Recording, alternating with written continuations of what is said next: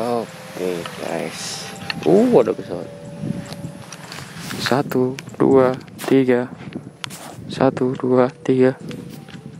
Pesawat guys. Waduh. Ini beneran enak guys, ada pesawat. Oke, lagi ada juga.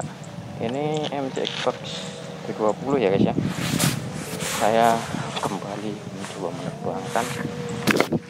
Ada pesawat. 1, 2, 3. Tes 1, 2, 3. Ada pesawat guys. Wow. Lion Air kelihatan. Ini saya mau menerbangkan drone ya, MCX Box B20 lagi. Nggak tahu nih sudah berapa bulan. 1 bulan atau 2 bulan, barangkali hampir 2 bulan. Ada pesawat. Aduh, HP saya yang biasanya yang bisa buat ini nerbang ini error. Saya tahu nih apakah HP ini bisa ya.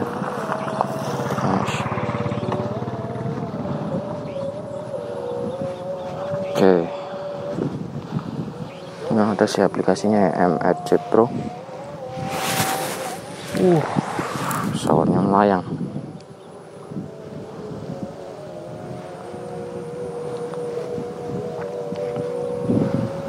Kita mau coba lihat. Nggak ada update-nya guys.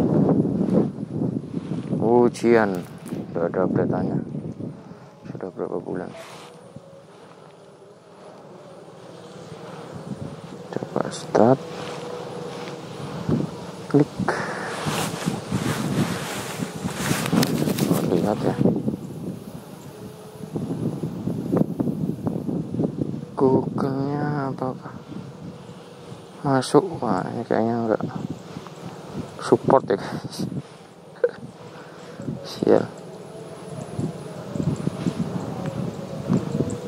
Sepertinya enggak support di HP apa lagi. Bisa nih. Bisa masuk petanya ya.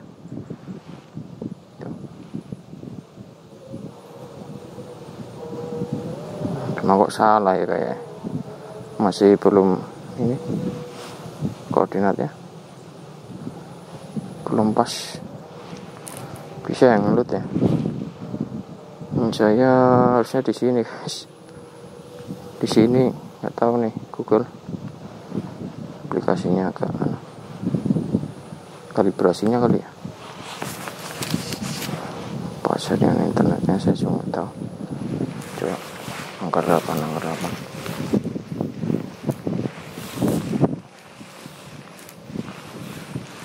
Oke. Oke.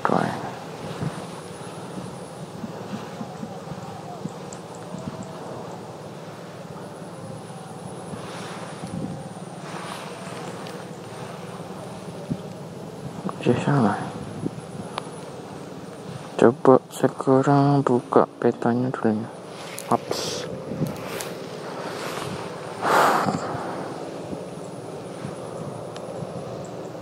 Nah, ini sudah agak benar ini.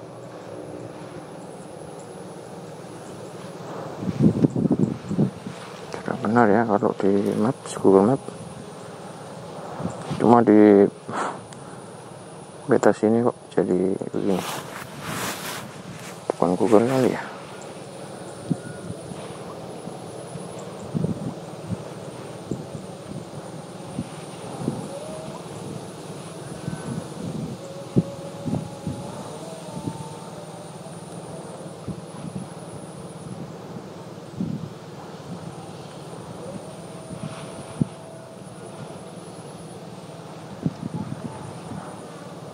Sepertinya udah benar, cuma kali ini tidak tertampil titik birunya, titik birunya tidak tertampil.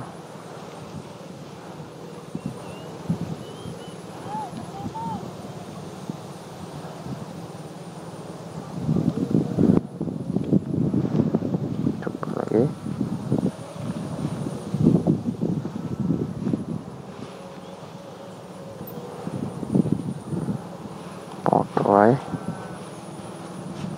Udah, coba ya. Drone Samsung tiga nih guys. Kemarin buat mancing dari gabung, terus masih ada pasir-pasir pantainya. Ini lensanya juga coba bersihkan terlebih dahulu ya.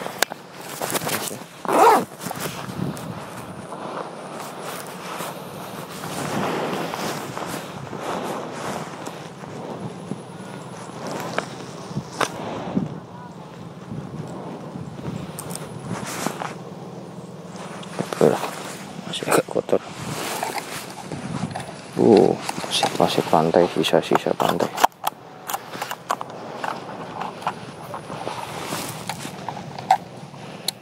Nyalakan. Oke.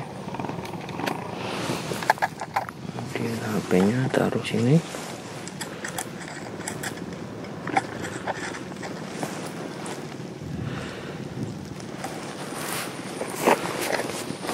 Kemudian drone-nya ya. Cuma tahu kalibrasi dekat motor ini karena ada semacam besi-besinya. Apakah masih direkomendasikan atau tidak ya, tidak tahu akurat apa gitu pengaruhnya. Kalibrasi dulu. Tuh, 2, 3. Tuh. Oke. Jackbox B20 ya, masih di revive dan record. Ini sudah. Siapa turun sih? Belum ya guys. Ada lagi tuh. 2, 3.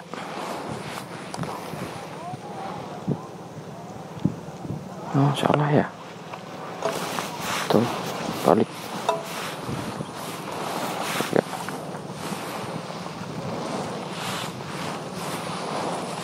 2, 3. Tuh. 2, 3. Oke, sudah hilang tanda gede-gede. Kita coba sambungkan. Nggak muncul ya di sini ya. Wifi-nya ini nggak muncul.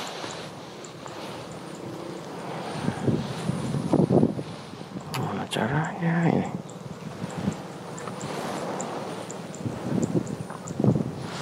GPS, waduh, off ya guys. Saya on kan.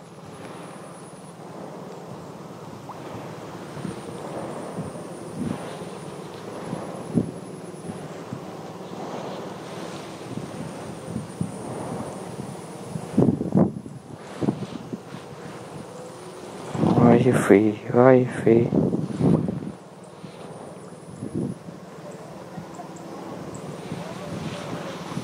Saya akan coba cari di YouTube dulu ya, barangkali ada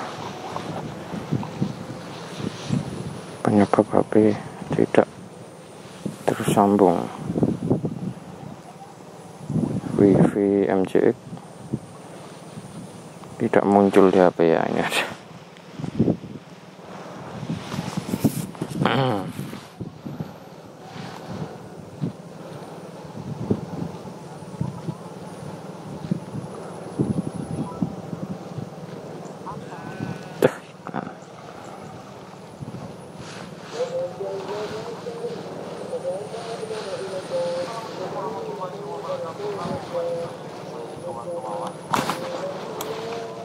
Akan membagikan sedikit tutorial cara menghubungkan wifi dari drone detek B20 ke handphone.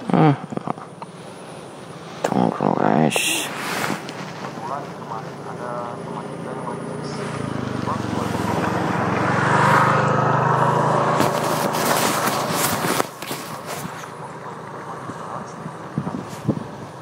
nggak kebaca gimana caranya. Oke, langsung saja. Yang pertama, drone di sini posisi udah nyala ya. Drone-nya udah nyala, tapi kita cek wifi.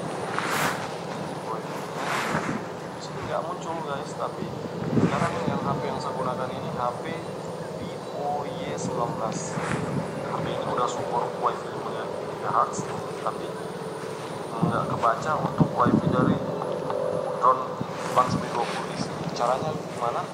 Oke, langsung saja kita ke tutorialnya seperti ini guys. Di sini ada tombol shutter kamera ya. Ini kita tahan, nanti kita tekan tahan, nanti bunyi bip bip 2 kali, itu masih ditahan ya guys. Terus kita tunggu sampai bunyi bip bip 3 kali, baru kita lepas dan kita matiin dari drone terus ke transmitter. Langsung saja untuk tutorialnya seperti ini. Tahan. Oke, masih ditahan ya. Oke, udah bunyi bip bip 3 kali, terus matiin drone-nya. Setelah drone-nya mati, terus remote-nya kita nyalakan lagi seperti biasa, terus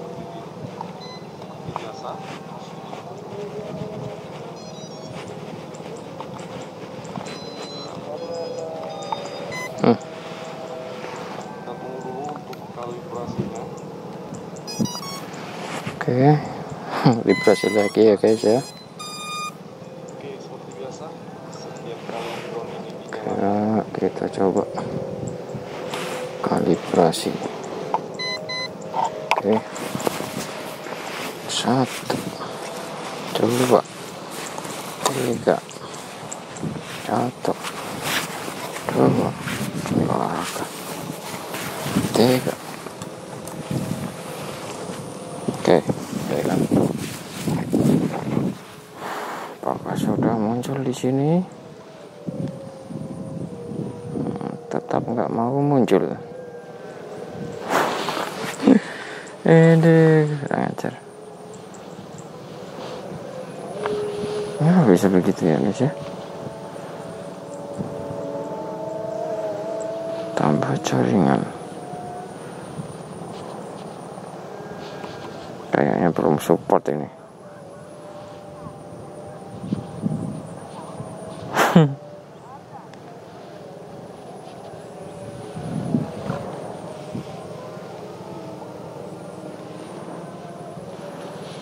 Atau di 2 kali ya guys ya.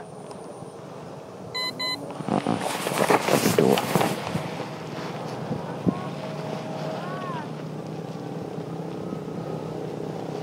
Kita coba lihat di videonya piye lanjutannya guys.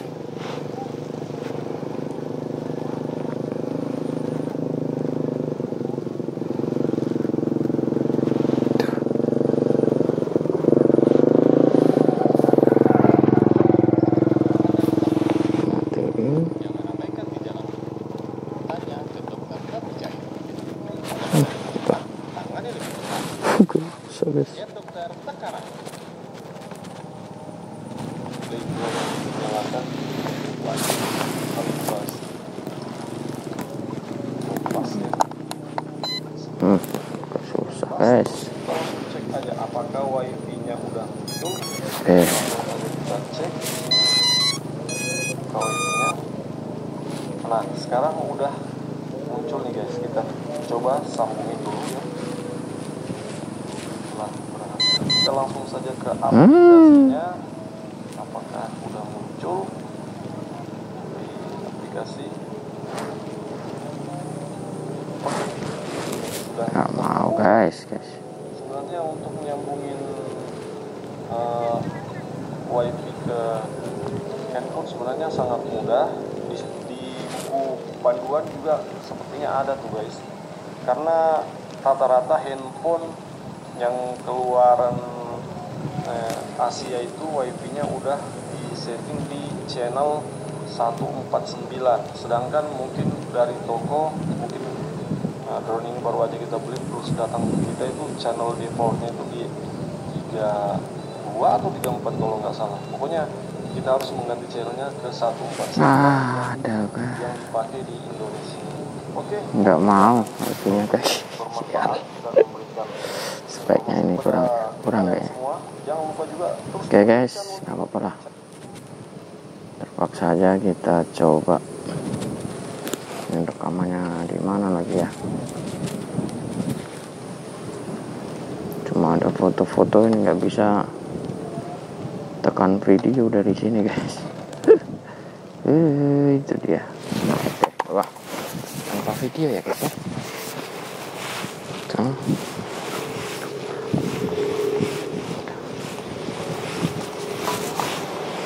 Tuh. Wah, saya coba pakai HP yang satunya. Oke, mau dulu guys ya.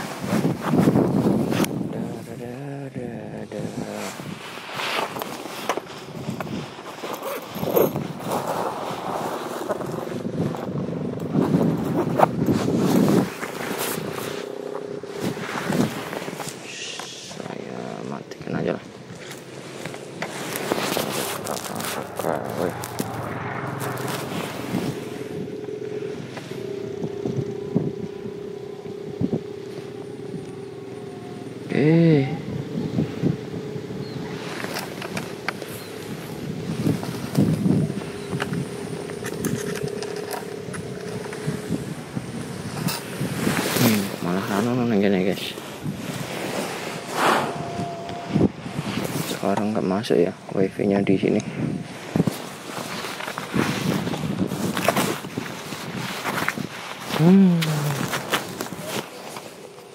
Jadi bukan 2 ya, 3.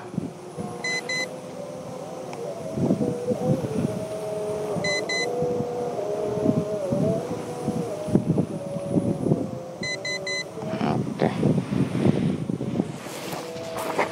matikan drone-nya.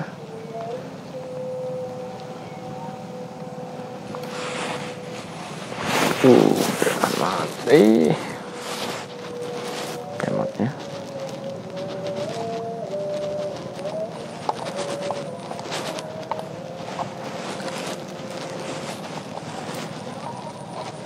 Ini wifi berarti dari drone-nya itu ya guys ya.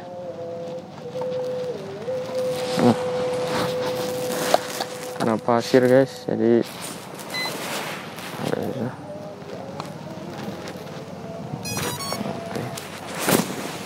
jadi wifi-nya saya rasa itu dari sininya, drone-nya itu sendiri ya,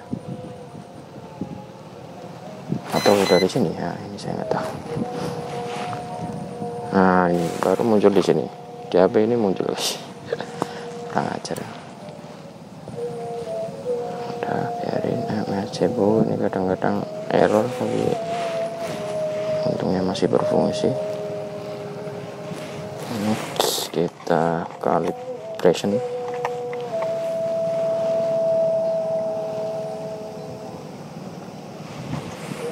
Oke ya, bisa, gimbalnya masih bisa. Oke ya guys ya, mantap. Kita langsung nyalakan aja. 3, 2, 1. Oke, saya rekam video ya. Putar-putar. Oke, roll. Pas, 1, 2, 3. Oke guys, mantap ya. Sport ini. Sport. Di sini speednya saya agak lupa. Saya paling-palingnya gede, agak takut juga guys. Sport ini guys. Kemarin buat di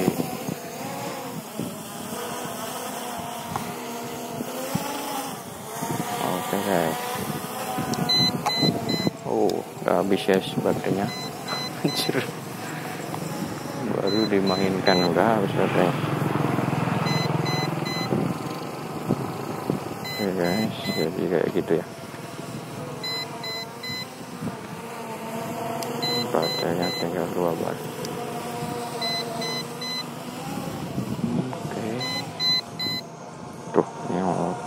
Sih pencet-pencet guys. Oke, jadi cuma kayak gitu aja.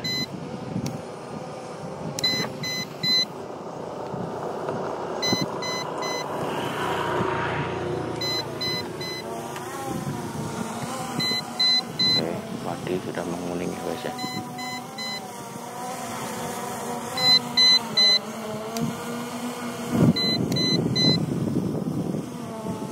Kita turunin aja.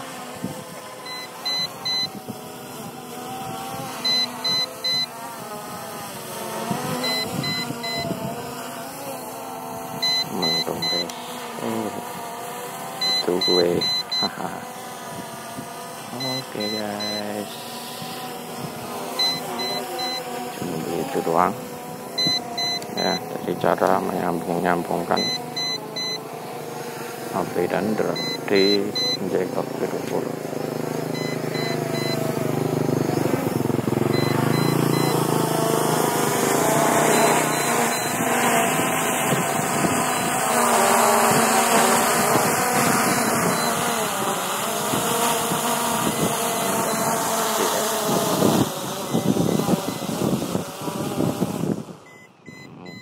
Pastikan ya sampai mati. Kita coba di baterai kedua. Oke.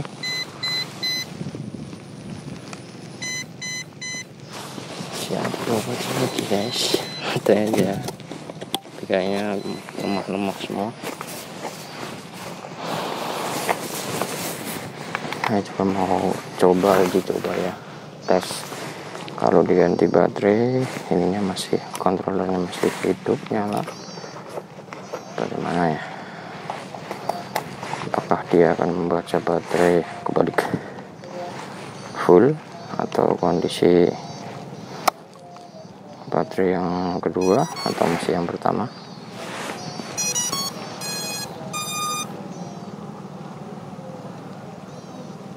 Oh, sepertinya penuh ya guys ya. Dan di sini sudah tidak. Oh, harus kalibrasi lagi tetap.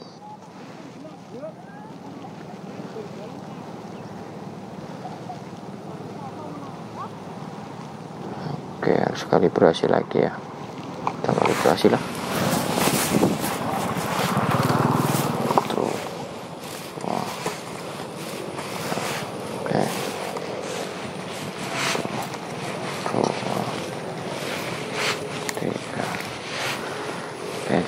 Udah. Gimbal.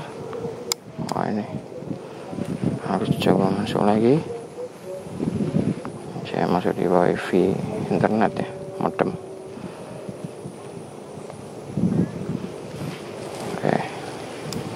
Oke, aman.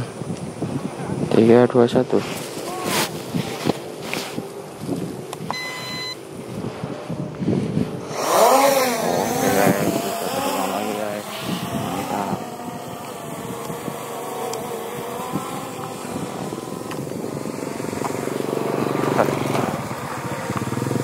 Ayo kita ke arah selatan guys.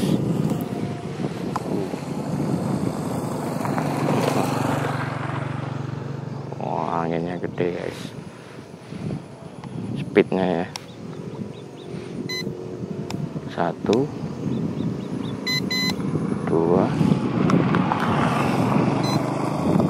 speed 1, speed 2. Oke. Kita nggak boleh terbang di atas orangnya guys. Takut menabrak.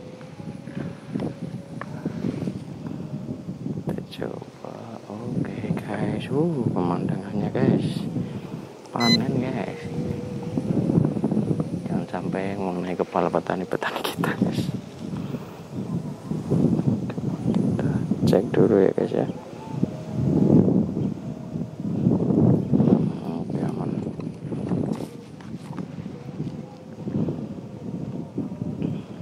Gimbalnya ya lumayan smooth ya guys ya.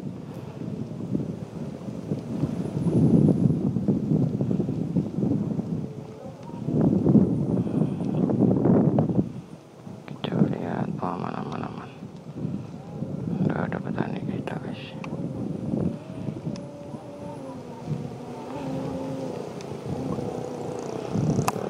Oke, ada.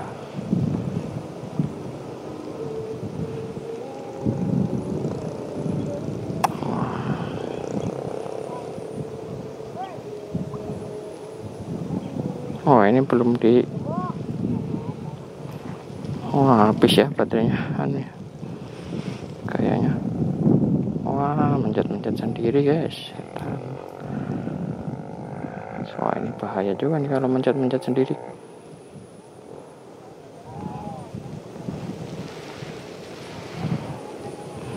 Coba ya, return to home ya.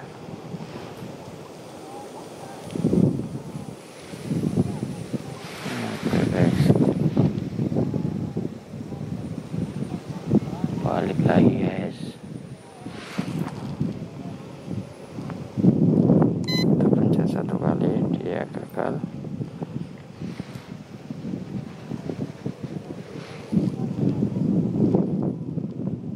Di mode high speed ya guys, ini guys ya. Ini kan HP saya error, mencet-mencet sendiri, layarnya sudah retak.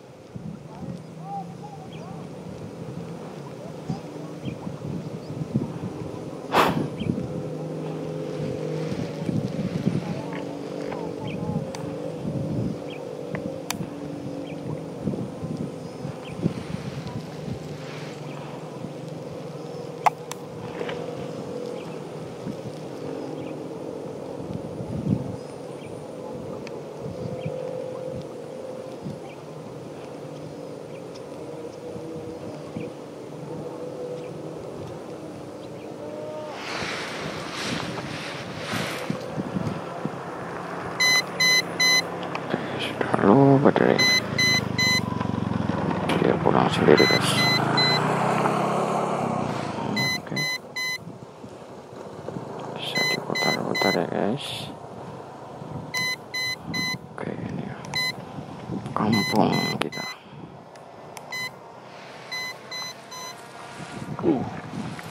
Jauh nih guys.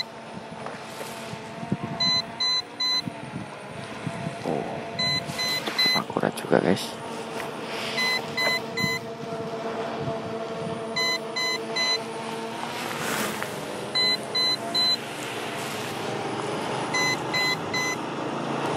Saya takut kejatuhan guys.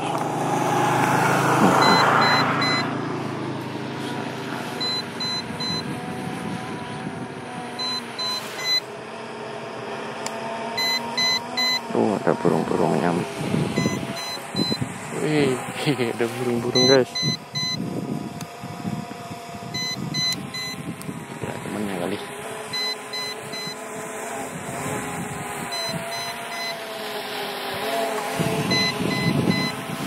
Ada burung-burung,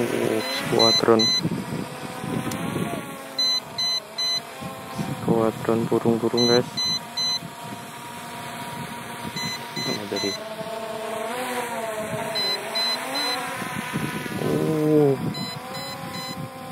Skuadron burung-burung guys. Itu burung-burungnya. Temennya.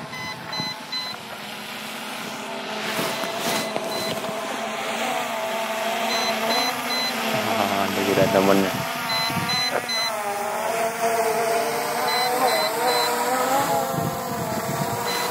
Oke guys.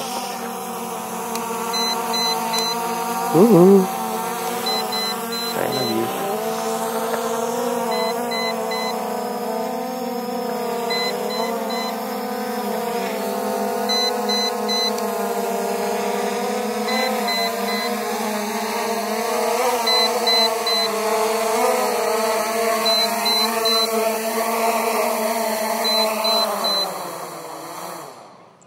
Oke guys, jadi sekian ya mengenai cara menyalakan drone Box B20, cara praktis ya, tips dari channel Wifi Drone. Jangan lupa untuk like, komen, dan subscribe channel ini untuk mendukungnya video-video yang menarik selanjutnya mengenai tutorial bermacam hal. Sampai jumpa, bye bye.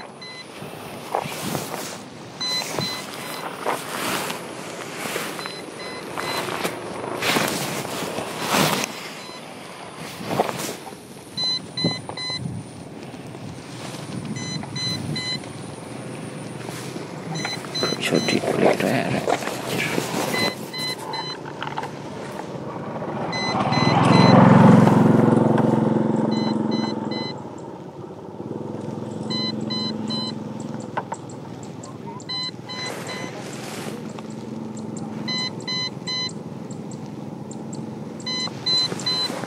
Ada pesawat guys.